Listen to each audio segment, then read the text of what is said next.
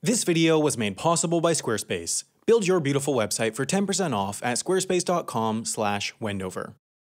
According to conventional economic rules, casinos shouldn't be able to exist. That's because conventional economic rules assume humans are rational.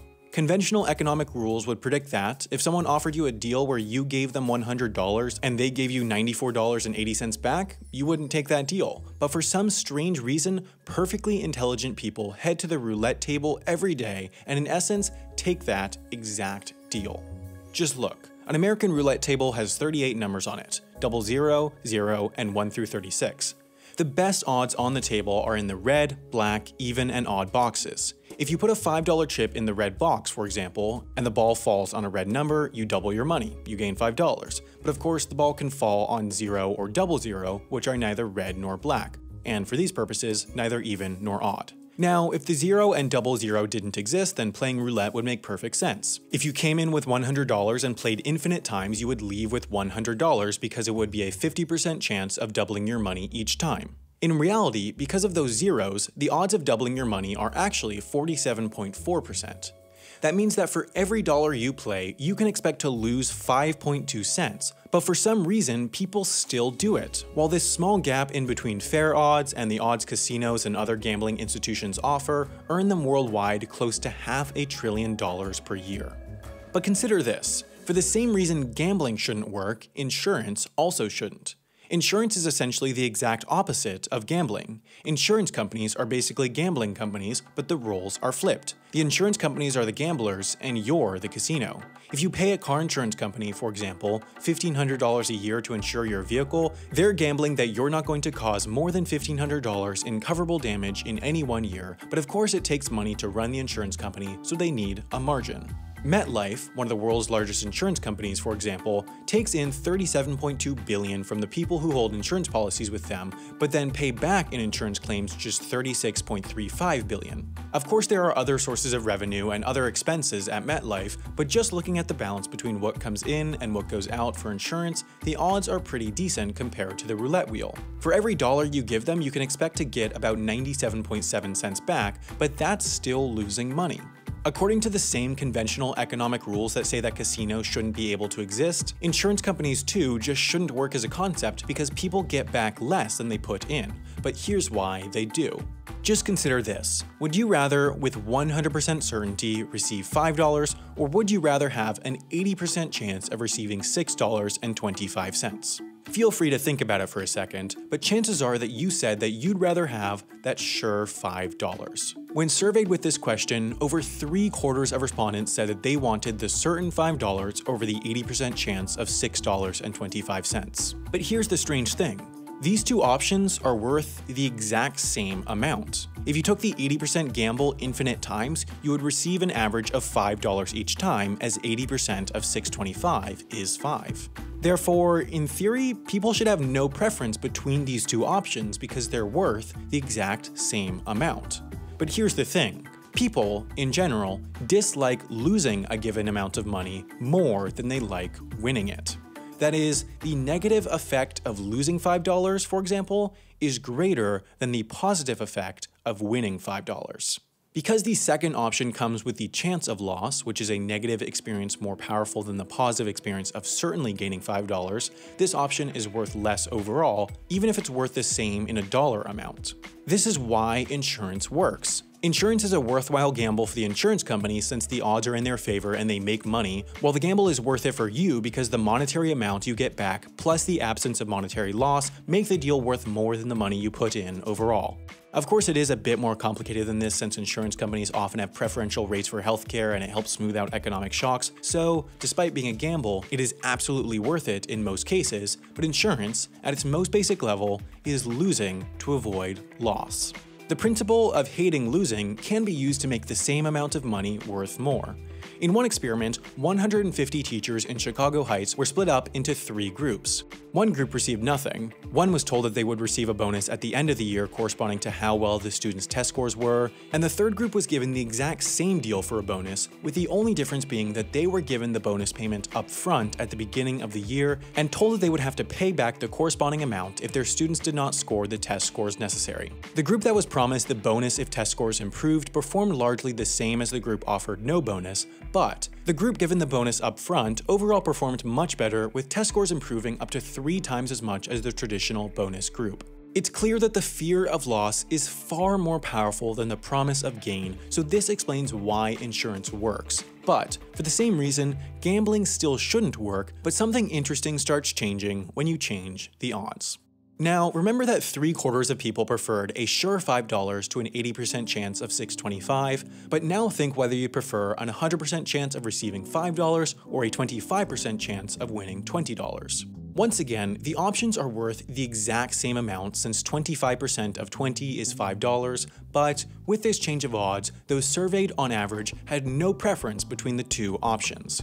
Half preferred the sure $5, and the other half preferred a 25% chance of $20. But let's change the odds again. Would you prefer an 100% chance of receiving $5 or a 0.5% chance of winning $1,000? Still with these numbers, 0.5% of 1,000 is $5, so the 2 options are worth the exact same amount. But with these options, for the first time, people prefer the gamble.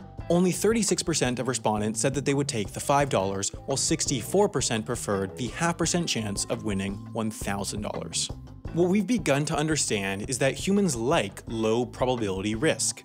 We like a small chance of winning big over a certain gain. In fact, you can see this at the racetrack. The best horse might have 2-to-1 odds where you get $3 if they win for each dollar you bet, while the bottom horse might have 200-to-1 odds where you get $300 if they win for each dollar you bet. But, as it turns out, on average, the chance of the top horse winning is actually better than 2-to-1, and the chance of the bottom horse winning is worse than 200-to-1 because people prefer betting on the underdog, which inflates the odds. You could therefore make more money betting on the horse that's likeliest to win. Crunching the betting data from 8,000 tennis matches, it was found that the bets on the best athletes with the best odds actually made money on average, with 103% of the money won back, while the bets on the worst athletes with the worst odds won just 81% of the money back.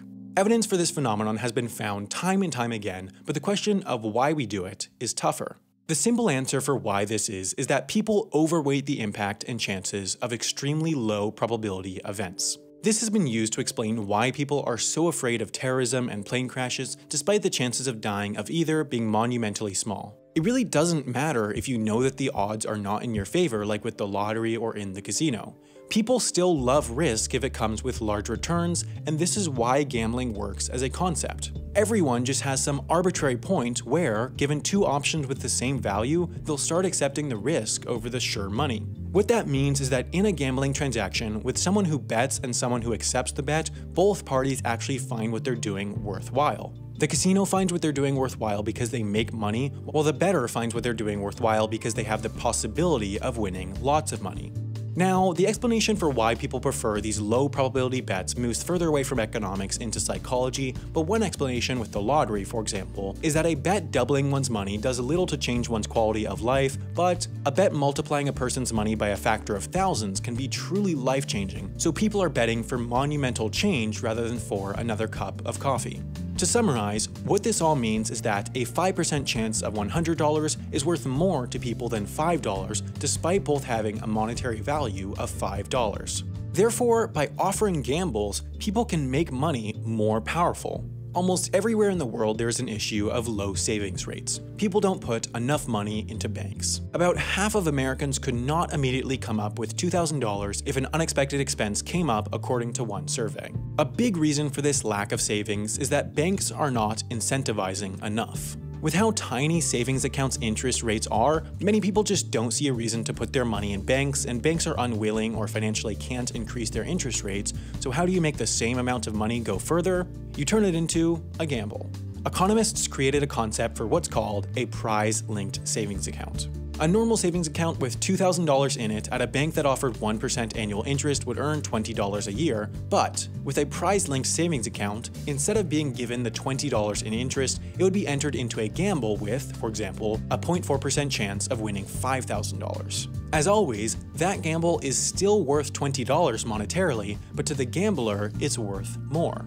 These prize-linked savings accounts have been incredibly successful at getting people to save. In Michigan's trial of the system, 56% of those using it were first-time savers. These same principles are the ones that make lotteries work. In fact, lotteries are just such easy ways of making money that in many countries, privately run lotteries are illegal. In the US, for example, all lotteries have to be state-run and their profits usually go to funding education. Because the states are guaranteed to make money from the lottery, it is essentially a form of taxation. In fact, all forms of gambling are set up in a way that they're guaranteed to make money for whoever's running them. In a casino, at a racetrack, or with any form of gambling, it's never a good deal for the bettor. But the reason why people engage in these deals is a fascinating study of behavioral economics, and its principles, if applied correctly, can sometimes, just maybe, be used for good. What's also a good deal, though, is Squarespace. That's because if you're running any sort of business, your first impression counts immensely, and Squarespace helps you build the perfect first impression. No matter how small your business is, it's absolutely crucial to have a website, but of course it's expensive to hire someone to create one and complicated to code one yourself. Squarespace makes it all easy with customizable designer templates, an easy-to-use website builder, 24/7 award-winning customer support, and reasonable prices. The websites can have plenty of features like a blog, video pages, an online store, and more. You can try Squarespace out for free at squarespace.com/Wendover, and then, when you're ready to launch, you can use the code Wendover for 10% off your first website or domain purchase.